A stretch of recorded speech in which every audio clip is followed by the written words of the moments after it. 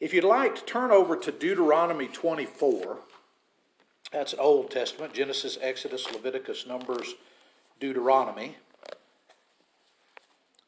The last of the first five, the Pentateuch, the books of the law as they're sometimes called. Deuteronomy chapter 24.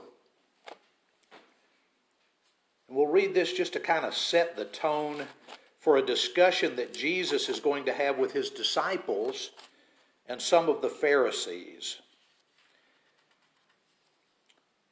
Life has really not changed that much. People have not changed that much in the last 4,000 or 5,000 years.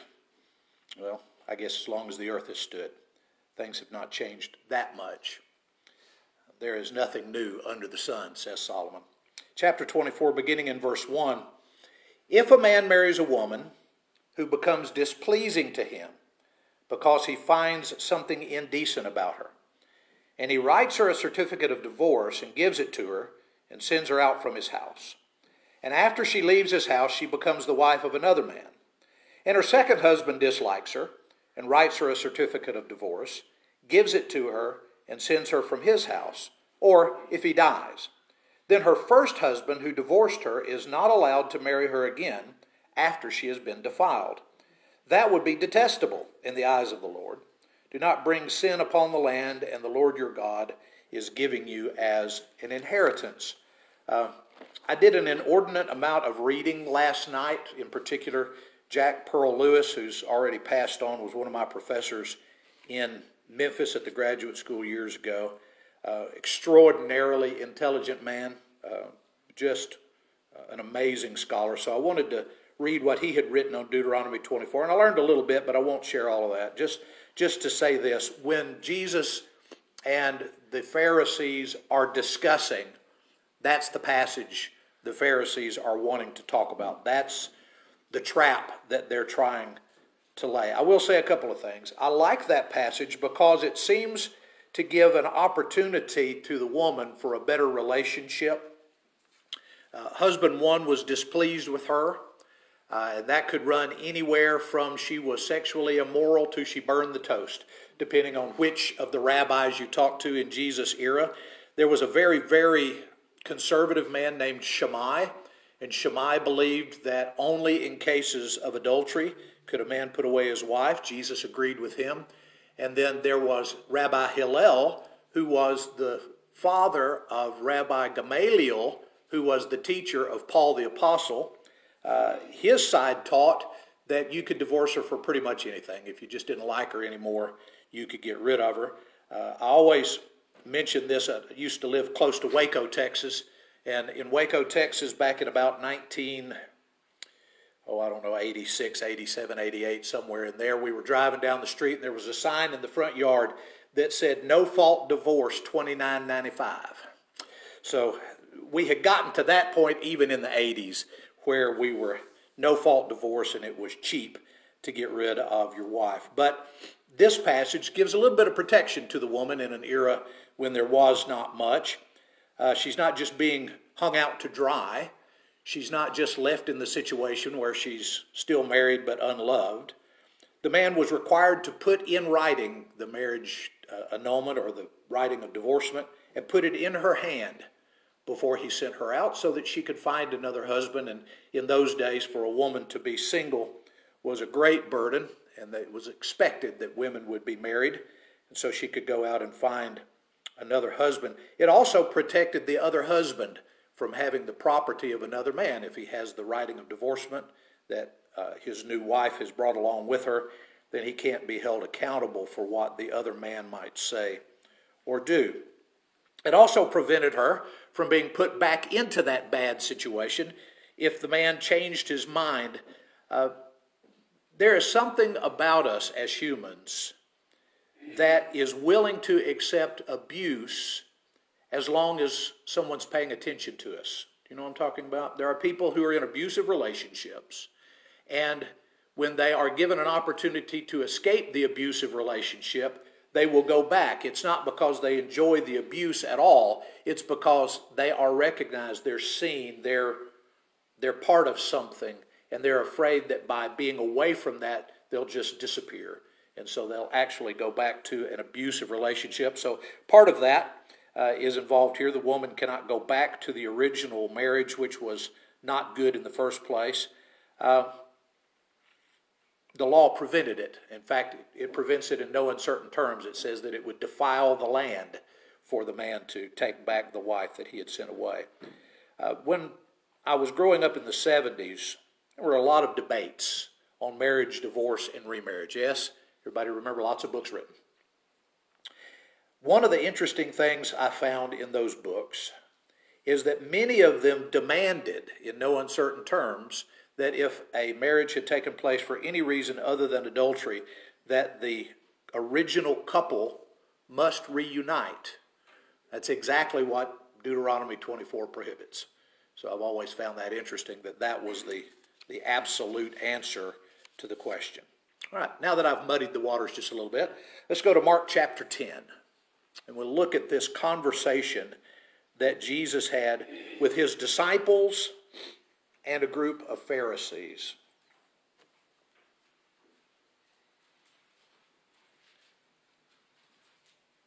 Pay special attention to where they are.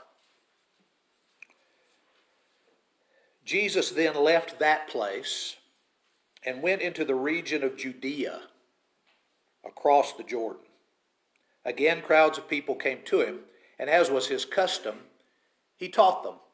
Where are they? They're close to Jerusalem. They've passed back over into Judea. They're not up in the Gentile areas anymore. They're not up near Nazareth and Capernaum anymore. They've come back down into Judea. So they've come into the area where there are lots of doctors of the law, lots of guys who are interested in discussing finer points of the law. Now, when he comes into this area, he's not just going to be teaching groups of people who are fairly uneducated. He's going to be teaching groups of people that include folks who know the law quite well. Now notice verse 2. Some Pharisees came and tested him by asking, is it lawful for a man to divorce his wife? Why did they ask the question? It is not because they're extremely interested in the morality of it. It's not even because they're that interested in the legality of it. They want to find a way they can trap Jesus. If they can get Jesus to agree with Shammai and say that it's only for matters of divorce, if they can, or for matters of adultery, they can get him on that end. And if he agrees with Hillel's bunch and says, well, divorce for any reason is fine, they've got him either way. So when they ask the question, it's designed to get Jesus into a difficult conversation. The only thing I can liken it to is presidential press conferences. You know who's sitting in front of you when you come out for the press conference. And you know that if you call on this person, they're going to ask you a question that is designed to get you into trouble. And if you call on this person, they're going to say nice things about you and ask you a question that's easy to answer and makes you look good. Yes? We've watched these silly press conferences, and you get, I don't know, sometimes confused and sometimes upset by that, constant barrage of, can we ask them a question that's going to get them in trouble? That's exactly what's going on here. They're not interested in truth. They're interested in getting Jesus to say the wrong thing. So verse 3, what did Moses command you, Jesus said. They said, Moses permitted a man to write a certificate of divorce and send her away, right? Deuteronomy 24, we just read it. That's what you're supposed to do.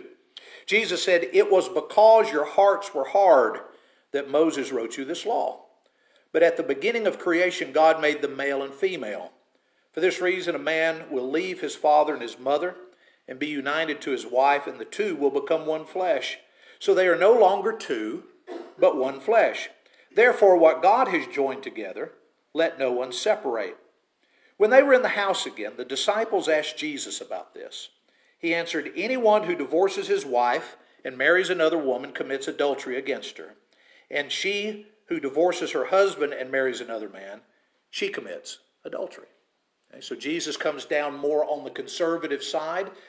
He answers their question, but he answers it differently than what they were expecting. He doesn't say, I agree with Shammai. He says, I agree with the created order of things. when man was first created, this is the way that things were. In the best of all possible worlds, we would all live in the Garden of Eden, and there would be an Adam and there would be an Eve.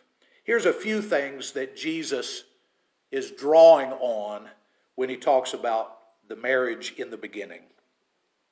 Number one, Adam was alone. You remember that? God creates Adam from the dust of the earth. He breathes into his nostrils the breath of life. Adam becomes a living soul, and God begins bringing the animals to Adam. And Adam names the animal. Whatever Adam calls the animal, that's what the animal will be called. He goes through all the animals. And then we have that odd little passage. But a suitable companion for Adam was not found. So God put Adam into a deep sleep, and he took a rib from his side, and from that rib he formed Eve and brought her to the man. And the man said, her name will be woman, because she was taken out of man. And then later he says her name is Eve, because she is the mother of all the living ones. God made a female to go with the male that he had already created, because alone was undesirable. Alone was not what Adam needed to be or wanted to be. And so God brought him a mate. At that time, there was not a plethora of women for Adam to choose from. By the time Cain gets his wife, there are probably hundreds or thousands of women from which to choose. And we don't have a problem in him finding a mate, but God had to help Adam. He had to make one specifically for him. And now I'm going to ask you a couple of questions that you can opt out of, or you can answer if you want. Number one, if you're sitting next to your spouse, I recommend that you answer in the affirmative. Did you find someone that was your soulmate? Did you find someone that God made especially for you? I like to think that when Becky was 5 years old, she didn't know it, but she was mine. Right? She was just growing up and biding her time until I showed up to sweep her off her feet and to take her home to be with me. We've been married 38 years last week. Right? How many of you have been married more than 38 years? I'll even take those of you whose spouses are gone. How long were you married? You can speak in church now. What's the longest marriage we've got? 68. 68. Anybody beat 68? Having to 66, 68, sold for 68. So 68 is a big number, yes? It's a wonderful number and still ongoing. Adam and Eve, we don't know exactly how many years they were married. Adam lived a long, long time. He was 900, I think, about the time he died. So he and Eve probably busted your record, but they were together a long time. We love to have someone with whom we can share our lives, with whom we can share our experiences. And that's what marriage is all about. So when Jesus talks about marriage, he speaks in terms of that very first union, the union of a man and a woman that God had predisposed for each other. There was one of each kind that he brought together. Run over to Matthew chapter 19. Matthew chapter 19. Now here's where it hits close to home. All of us, I assume, at some time in our lives, have been lonely. Some of us wanted to be married from a young age. Right? I came from a household of long-lasting marriages. Right? My mom and dad had been married for lots of years before I grew up enough to know how many years they had been married. I don't know how long they had been married before my mother passed away a year or two ago. It just seemed normal to me. I always wanted someone to belong with. I wanted to be married all my life. And I have enjoyed marriage. I don't think I would enjoy being single at all. There are some of us who are more likely to want to be single. Some of us have been lonely at times when we thought about wanting to have a mate, but we never actually got married. Some of us have been lonely enough that we married the wrong somebody and had to deal with those kinds of things. But here's what the disciples asked Jesus a little bit later on. This is Matthew chapter 19, beginning in verse 8. This is a recap. Jesus replied, Moses permitted you to divorce your wives because your hearts were hard, but it was not this way from the beginning. I tell you that anyone who divorces his wife except for sexual immorality and marries another woman commits adultery. So the disciples said to him, if this is the situation between a husband and a wife, it's better not to marry. Jesus replied, not everyone can accept this, but only those to whom it has been given. There are eunuchs who are born that way. There are eunuchs who have been made eunuchs by others. And there are those who chose to live like eunuchs for the sake of the kingdom of heaven. The one who can accept it should accept it. So the disciples assume that if you're single, you're celibate. And Jesus says, that's fine if you can live with it. The Apostle Paul makes arguments that it's better to be single as a Christian and particularly as a minister. He says if you're single, all you have to think about is you and the Lord. If you're married, you have a spouse that you need to take care of. So there are things that you want to do for the Lord that may be interrupted by your relationship to your spouse, and that's legitimate. You need to take care of your spouse as well as have a relationship with the Lord. Helps when both spouses are connected to the Lord. That's always the best of all possible situations. But Jesus tells the disciples not everybody can do that. Some people need to go ahead and be married. Paul makes that argument as well, that it's better to marry than to burn with desire. 1 Corinthians, you can look that one up. I think it's chapter 7-ish. But do you recognize the response? Right? I want to give you some statistics from Pew Research on where we are as a nation currently concerning marriage and sexuality. Okay? Among young adults, and I thought young adults included the age of 60, but they don't. They include up to 29, 18 to 29. So half of us quit listening already. Young adults, those ages 18 to 29, are almost twice as likely to have cohabited as they are to have been married. Isn't that interesting? 44% have cohabited, 23% have been married during that time frame. The largest share, 48%, have remained single. So lots of up to 29-year-olds are choosing to remain single in our society. Meanwhile, among those ages 30 to 44, the share that has cohabited goes up to 71% and is very similar to the share of those that are married or have been married, 73%. So it's about equal all the way up to and including the age of 44. 52% have both cohabited and been married at some point. Can you imagine if they were in that conversation with Jesus and the Pharisees and the disciples? What Jesus and the Pharisees and the disciples all assumed to be true in their discussion of marriage is no longer considered to be the normal thing. Adults ages 18 to 44 are almost 10% more likely to have cohabited than to have been married. So Jesus' answer deals with the sexuality of the thing. Right? A eunuch is someone who does not or cannot have relationships of that kind. When Jesus says the two will become one flesh, he's talking about that deep emotional connection that comes through being partners and not just friends. Here's some more from the Pew Research Center. They ask people, is sex between consenting partners in a non-committed relationship okay? One of the phrases that's used currently to describe this is hooking up. So is hooking up okay?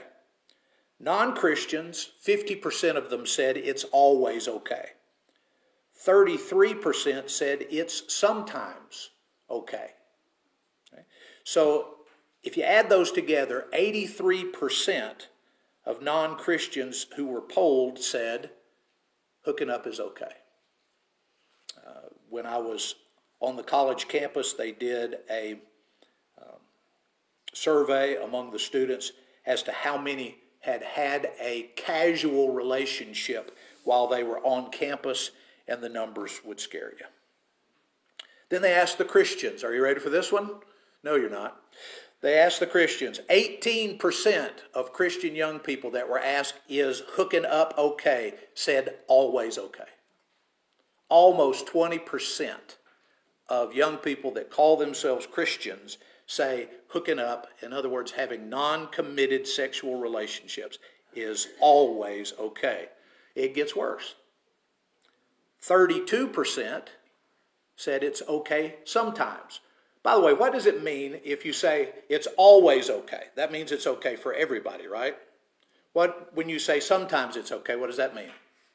It's probably just okay for me, right? I can judge you for doing it, but I know me and it was really a good thing and they're a nice person, et cetera, right? We can make excuses for ourselves. But 40% of Christian young people answered that casual, non-committed sexual relations are okay, at least sometimes. So I wrote down 6 levels of sexuality. 6 levels. You can add a level if I'm missing something. Number 1, you've got what Jesus was arguing in the beginning. God-given marriage. The two will become one flesh. That which God has brought together, let not man separate. There is pleasure within a contract agreement. Number 2, divorce followed by another marriage. Deuteronomy kind of outlines the way to go about that in their culture. You break one contract to form another contract, but you still have pleasure within a contract. Number 3, divorce followed by celibacy. That's the one that the disciples were worried about. You know, if that's the way it is with a woman, then it's better just not to get married at all. And if you divorce her, then just don't get remarried. A broken contract and no pleasure. No marriage at all and a life of celibacy. No contract and no pleasure. I know brethren within the church, in fact, I've known ministers within the church who have chosen that route. Celibate all their lives. I couldn't do it. Wouldn't want to do it. Wouldn't want to think about doing it. But they chose that route. Marriage for me was a given. Celibacy for them was a given. Both working for the Lord, both doing what they feel is what the Lord has called them to do. But without a contract and without sexuality, that's fine. That's the way Paul went about life. Number 5, committed relationships minus marriage. That is, cohabitation and or committed dating. Pleasure within an implied contract.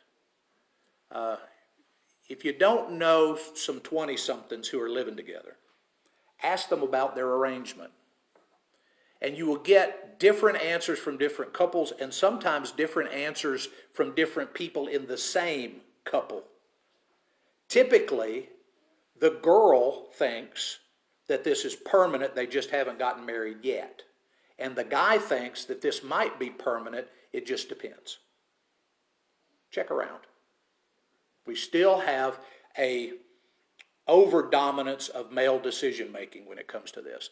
The girl in the relationship is waiting for the guy to decide that they're not going to just live together anymore, but they're going to solidify the contract and actually get married. But it's implied, but not solidified. My favorite couple that had this situation, they lived together for 3 years and then they called me and said, we're ready to get married. Would you do a wedding for somebody who had been living together for 3 years? Practice what you preach. I wanted them married. I wanted them to stop cohabiting. I wanted them to take on a contract and live together as husband and wife, which they are still doing and actually even have a young child now. And then number 6, and this is about as far away from number 1 as you can get. A casual relationship for pleasure, but with no contract. That's what we're seeing more and more of in our culture. For a long time, that was okay for guys. The girls have now rebelled and said, we want it to be okay for us too. We don't want to be judged for being open in our relationships and doing whatever we want to do with our bodies which belong to us. Paul says, your bodies don't belong to you. You've been bought with a price. Honor God with your bodies. So we live in a culture that is increasingly contrary to what the Lord said about marriage, what his disciples thought about marriage, even what the Pharisees thought about marriage. Because marriage in our culture has become demonized. We had so many divorces between the end of the 60s and the current generation that they've looked at marriage and just said, well, it doesn't work, we're not going to do it. And so they want the pleasure without the contract. The question for us is, how can we approach these young people? How can we show them what a wonderful thing marriage is, why it's a desirable contract, and remind them that the God that created them gave them the opportunity to be in that wonderful contract. Not only gave them the opportunity, but called them to it. It should be the rule, not the exception, that folks marry, and it should be the rule, not the exception, that they remain married for long periods of time. So I'll let you think about that. If I missed some areas in there, you can re-educate me. We have a lot of kids that are following us, yes? We have a lot of young adults coming up behind us. They deserve to get to have what God designed life to be. It's not easy. Sometimes it's not even enjoyable, but it's always right. And when things are right and when things are ordained of God, we know that eventually we can work in them instead of around them, as the new generations are trying to do. So take it to heart, pray about it, see if you can help somebody near to you. Let's pray. Father, we praise you for the institution of marriage, for the opportunity to have someone to be that intimate and that close and that connected to, for the way we help one another, for the things that we can accomplish together that we couldn't accomplish alone. Father, we pray for the young people around us who are confused because of the mistakes that we've made, who aren't sure if your way is the right way, the best way.